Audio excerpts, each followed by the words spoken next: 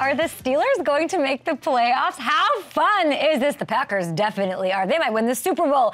How wild was season finale part 1, a.k.a. week 17? Cue the playoff picture. It's what we do here on the Up and Adams show as we take a look at the NFC. The Eagles, let's set the table here. They're still atop at 13-3, the 1 seed, and the entire NFC East title still up for grabs after the loss to the Saints, who are playing great football at the end. It doesn't matter. That is two shots the Eagles had at locking it up that failed. Oof. They miss Jalen. They need him back, and they've got decisions to make in Philly. The Niners, as you can see, they move up to the 2 seed after beating the Raiders in overtime to capture their 9th straight win, and they can take the 1 seed with the win. And if the Eagles lose in Week 18, and Bosa, by the way, runs the world. Vikings, woof, they drop down to the 3 seed. You couldn't do it, Vikings. You had to be so excited, hopped up on everything, all these close games. You get blown out and killed by the Packers. They're the 3 seed now. The Bucks. You let them in. You did it. You did it, you idiots. What did you do here? The Buccaneers wrap up the South division title, 30-24. Come back from behind win over the Panthers. They lock up the 4, and they host a team in the first round, probably this one, the Cowboys. They're in the 5 seed. They can still win the NFC East. Well, how? They got to beat the Commanders Week 18 and have the Eagles lose to the Giants. They're also still alive for the 1 seed if both the Eagles and the Niners lose. Ipso facto, carry the 1. We're on a roll here on a Monday. The Giants, as you can see here, they clinched their first playoff berth since 2016. The infamous boat pictures, the Timberlands, all of it. They took down the Colts 38-10 yesterday afternoon, and they're locked in. They cannot move from that 6 seed, and that's important. Stay tuned. We'll tell you why. And the final wild card spot, still completely up for grabs. I mean, the Packers take it with a win over a feisty Lions team in Week 18. A team running through the wall for Dan Campbell. Dan Campbell's like, you earn the right. You earn the right to play in a meaningful game. And the Seahawks, they get the wild card, and they'd win and be in if they get a W and the Packers lose. The Lions still somehow can grab that spot if they win and the Seahawks lose to the Rams. Sean McVay, think about this. Sean McVay may have the final say in whether or not Jared Goff takes this Detroit team, not just the team, the city, the entire Midwest, all of Michigan on his back into the playoffs. That is a twist of fate. I mean, give it to him, McVay. You got to give it to him. What are we doing here? Tweet the show at Up and Adams Show, and let's move on to the AFC side of things. All right. As you can see, Chiefs move up. They get the 1 seed. Oh, boy, with their probable MVP with a win over the Broncos yesterday. But tonight, big game, Bengals-Bills. The Bills can snatch that right back with a win over the 3-seeded Cincinnati squad. That's the Bengals. They can clinch the AFC North if they win tonight over the Bills. And they're in play still, people. The Bengals are in play for the 1 seed as well. The Jags lead. Oh, let's do it. Where are we at here? I think the Jags. Don't know what happened, but the Jags lead the AFC South at 8-8, following their 31-3 win over the Texans. The winner takes on, I believe, the Titans next week, and then they can earn that 4 seed. Now let me look at here. The Chargers, they move up to the 5 seed. They beat the Rams yesterday in our backyard here. The Ravens. What are we doing? What are we doing? They dropped to the 6 after losing to the Steelers, but they can still win the North if the Bengals lose tonight and they're able to beat Cincy next week. The Patriots, they're in the wild card spot, that final wild card spot, and they can lock it up if they beat the Bills next week. The Dolphins can snag it if they beat the Jets and the Pats lose. And the Steelers, like I said last week, credit to Tomlin. Some noise for Tomlin here. They're very much alive. It was about a 2% chance at some point last week while I was in Cabo drinking coconut water just for the hell of it, just for the gram, I'll admit it. But that's wild, and we'll get to that in a moment. If they beat the Browns next week and the Patriots and the Dolphins both lose, Pittsburgh would be in. So there you have it.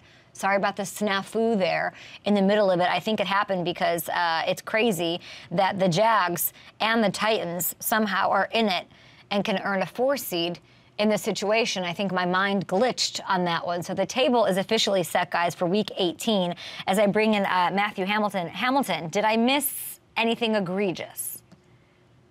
No, I think you hit it all on the head. That Jags Titans game is going to be big, and there's actually still a weird scenario where both of those teams can get in. If the Titans beat the Jaguars, and then the Patriots, Dolphins, and Steelers all lose, then the Titans would be AFC South champs, and the Jaguars would get that last wild card spot. So there's still a little bit of weirdness that we could see play out.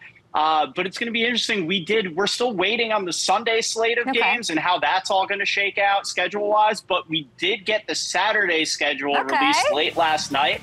We're getting Chiefs Raiders at 4:30 on Saturday, and then that aforementioned Titans Jaguars game is going to be at 8:15. The de facto AFC South championship game. So it's going to be a lot of fun next week. It certainly will. So last year, I remember being like, I don't want to like this week 18 thing, and it actually mattered, and it made the games and the playoffs all that better. Do you think it's shaping up that way this year? I think so. I think we could see some strange things happen.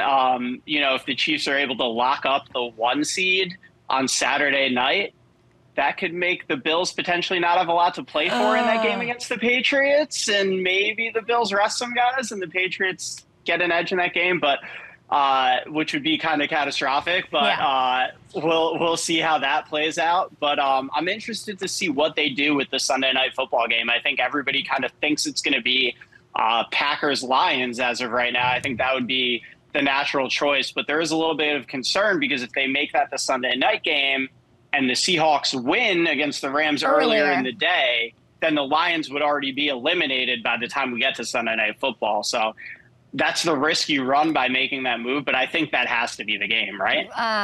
Well, we were stewing over other options. This is like nerd stuff. Like, this is nerd. But we're like, I love it. Who's getting flexed? Who's getting, like, try to go into the beautiful minds of these schedule makers who are insanely intelligent and have all the, algorithms and all of that. But you have to think the only other option would be Bengals-Ravens, right? Yeah, and that really only comes into play if the Bengals lose tonight, because if the Bengals beat the Bills tonight, that AFC North title's already decided. So that game kind of loses some of its luster because it'll only really be meaningful for the Bengals, maybe potentially being able to get the 1 seed, but I just can't see any game having more meaning than Lions. Because even if the Lions are eliminated, that game is going to mean a ton to that fan base to keep Aaron Rodgers out, especially. Oh, it's so true. He talked a lot of trash about the Lions over the last couple of weeks. Even after that first loss to Detroit, he was like, the Lions didn't beat me. I beat myself. So. Yeah. You listened to his entire 15-minute post game. What were your thoughts? Aaron Rodgers. I did.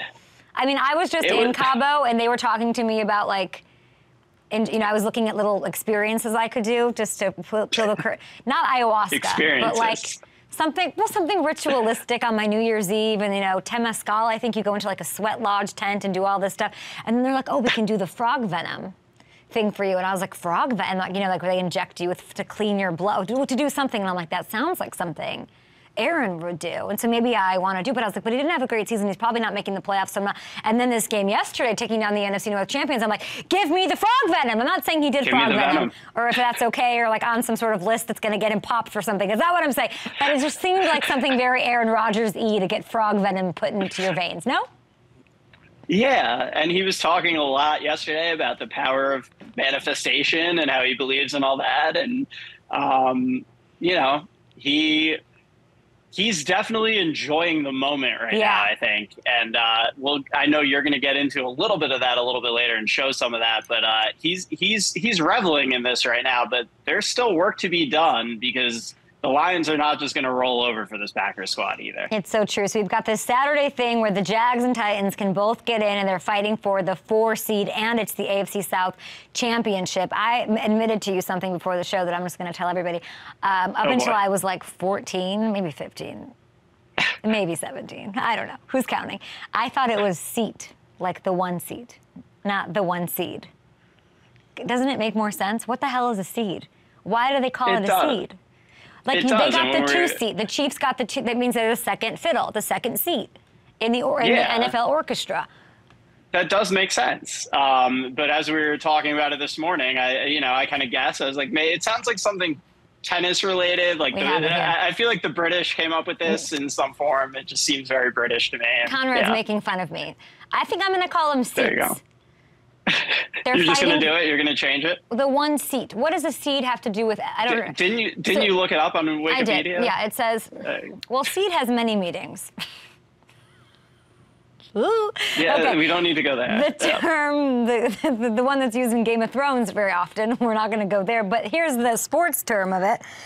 It was first used in tennis, which you're a genius, you knew that. It's based on the idea of laying out a tournament ladder by arranging slips of paper with the names of players on them the way seeds or seedlings are arranged in a garden, which no one knows, you have smaller plants up front and larger ones behind. Sure. What? It makes sense. I was right. It's seat. So we'll talk about, we'll see that wild card seat might be taken by the Patriots. Hey, we got a guest coming up right after this that you know pretty well. What should I talk to him about? We do. I can't wait to hear Matt Castle's thoughts on the Patriots, because they are very much alive now. And big matchup, big win yesterday against the Dolphins. Big matchup coming up with the Bills. I know he's pretty plugged in there, as you are. So I'm very much looking forward to that chat. Very much looking forward to. Hey, can we just start this right now? We're going to do Aaron Rodgers manifestation. DJ Reader tonight. Big game? Big game from DJ Reader? Can we stop Josh Allen? Can we stop Singletary? Can we stop everybody from running amok with that Bills offense there in Cincinnati tonight? DJ Reader, have yourself a game. Yeah, I'm looking at Logan Wilson, too. I'm excited to hear what he has to say about stopping Josh Allen, but maybe they have him spying Josh a little bit to try to keep him under control. A little Wyoming on Wyoming action tonight. Yeah. All right, we're talking about Sunday Night Football. Yeah, Wyoming, they were former teammates, so we'll talk about that. But you and I had a decision to make editorially last week, and we said, do we want to give space to the Panthers, who we love? We were rooting for them. Sorry, it didn't happen. They're officially eliminated after being taken down by the Bucs in crazy comeback fashion. We'll get to that.